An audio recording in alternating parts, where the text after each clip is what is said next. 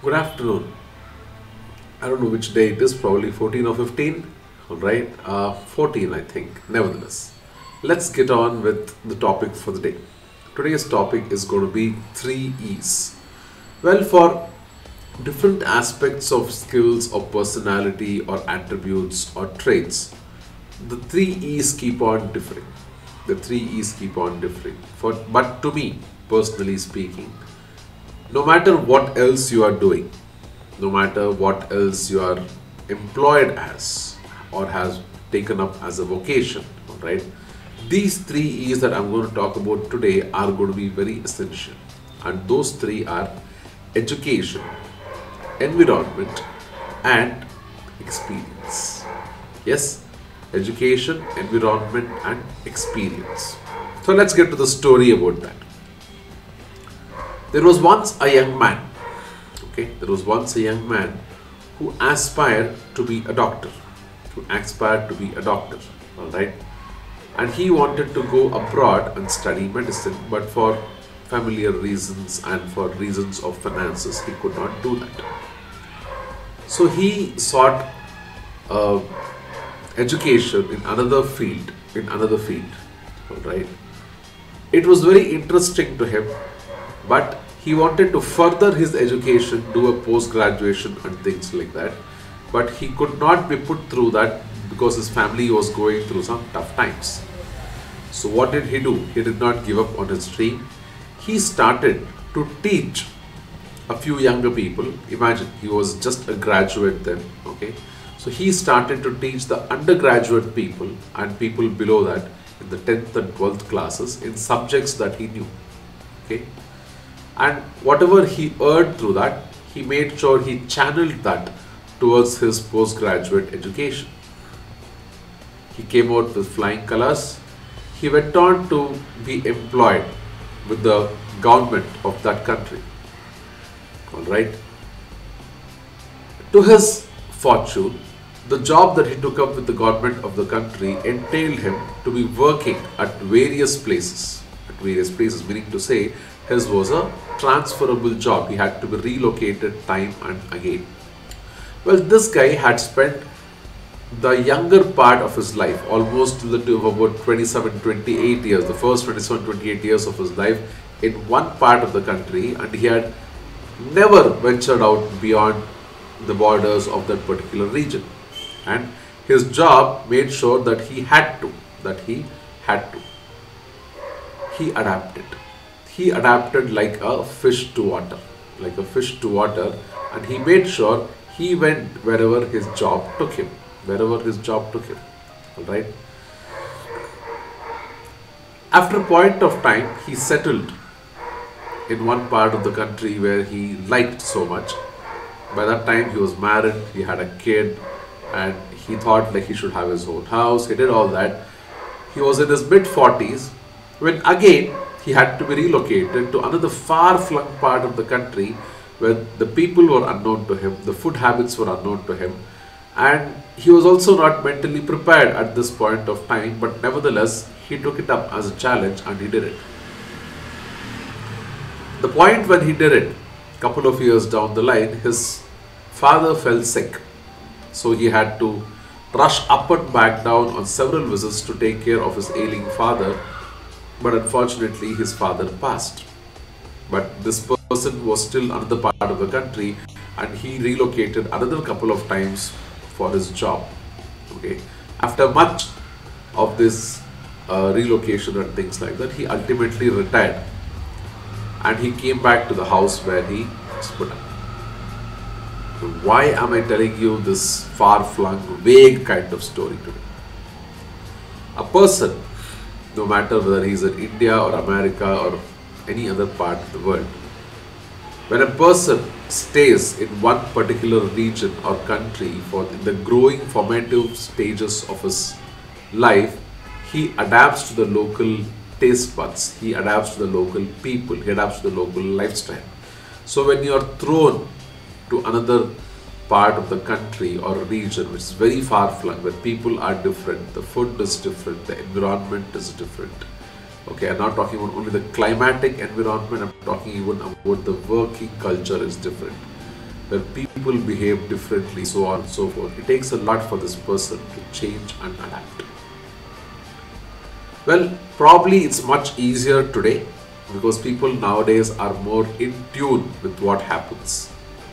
People are more cosmopolitan. People everywhere comprise of people from everywhere else. But the story which I told you was played out in real life about 50 years ago, and again about 30 years ago. Okay. So that being said, it was not very easy. It was not very easy. I have seen the story play out with my very eyes at least 30 years ago. I was not born 50 years ago. Right? I'm telling you this with conviction because the person who I was talking to you about is my dear father. He's no more today, but yes, this actually happened with him.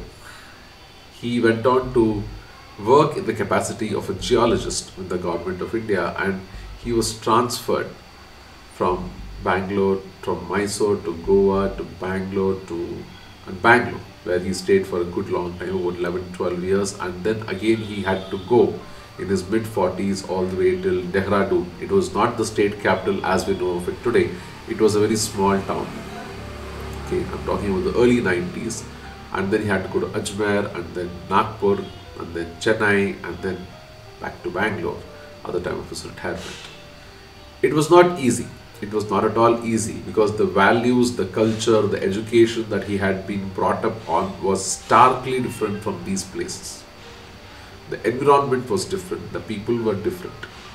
But my father not only made it through, he not only survived, he thrived. Okay, he made a lot of friends. He was a very friendly person. He was a very talkative kind of person. He knew how to get by with people. So my father, who had stayed for the first 3 decades of his life only in Mysore and its vicinity, and who knew only 2 languages, English and Kannada, okay, went on to pick up Hindi very well, and due to his job which involved a lot of Tamil Nadu and Andhra, he went on to pick up Tamil exceedingly well and Telugu to a large extent also. So that was how he adapted himself, endeared himself to people by the way of learning their language, speaking their tongue so that he could relate to them better. It served his purpose also, obviously. He could understand what was the issues that he had to be looking at, what he could help them with, so on and so forth. So it was a very mutual kind of situation. But nevertheless, he brought his 3 E's into play. Okay, the Jack, King and Queen, if I can say so, of his life. That was the education, experience and environment. He did not crib about the environment. In fact, when he was in Dehradun 92, 90, 91, 92 times, those were the days of there were a lot of rioting happening over there based on some government report. I think it was a Mandal Commission report, and we did not have cell phones. Even landline phones were very tough to come by, and we were all worried sitting here in Bangalore. But he made it through because he had made a good lot of friends and they sheltered him. They gave him a lot of comfort and he returned back safe and sound. Alright. He brought his education into fore because he was known as a well-read person, not only textbook wise, but he was an avid reader of a lot of different subjects, and he could talk freely. He could talk up people very freely. Alright. I still remember that the house owner where he was renting in Dehradun, he had come down to Bangalore to attend a civil services exam, and we had hosted him for almost 4-5 days. There was a lot of bonhomie with my father. Okay, so this is how you play your 3 E's. I just took an example that was close to my heart. Okay, I can tell you exactly what are my 3 E's, but that won't make much sense to you because your 3 E's are starkly different from my 3 E's. But the basic, very basic, they are the same 3 E's: education, environment and experience. How you want to play it is up to you. Now my father never told me how to use these things. I just saw him using that and made my own derivations. Alright. I'm sure you can also do the same with people who are your kith and kin. But most importantly, you need to do this with your own life? What are your own three E's? How have you played them?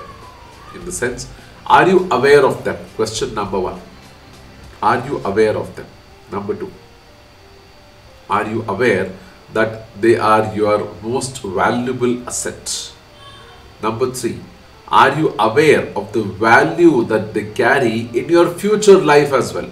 Because education is something that you have gained not only academically but also by being working or relationships or with bonding with people, so on and so forth. So everything is education. All right. Environment is all those different places where you have been. Even if you are a person who has been in one single city, still you would have thrived at different jobs, different schools, different colleges, different localities. Okay. So every place would have added its own flavor. That's the environment that you carry along with you. Okay. And experience. With this education and the environment thrown in, what was your experience? What did you learn? How did you choose to learn whatever you learned? How has that shaped you? How has that shaped your thoughts and feelings? And what have you chosen to do about that? Go ahead. Think about the three E's today. Make your own conclusions, because you're the only person who can either trust or justify what your three E's are. Bring them into play and see that whatever you have been doing in life has been around these three E's. And whatever you plan to do in the way of your goals or targets will be around those three E's. If you use them the right way, the three E's will be your leverage point, will be your pivot to actually propel you up the ladder of success. Not using them is not going to pull you down, but you will not be able to milk the fruit of that success if you are not going to use the three E's. There are not many people who will tell you this, but your experience, even if you have been sitting at home for 1 year, is still enormous. Alright. How you have made use of your environment will depend upon your personality. Alright. And education is how well you are willing to absorb and assimilate about what's happening around you. Is going to be your education. Alright. Go ahead. Pull out a notebook, take a pencil, sit down and mull about what are your threes. Alright. Use it effectively, and I want to see you climbing that ladder of success steadily all the way. Alright. Goodbye from me. I'll see you on another day with another story.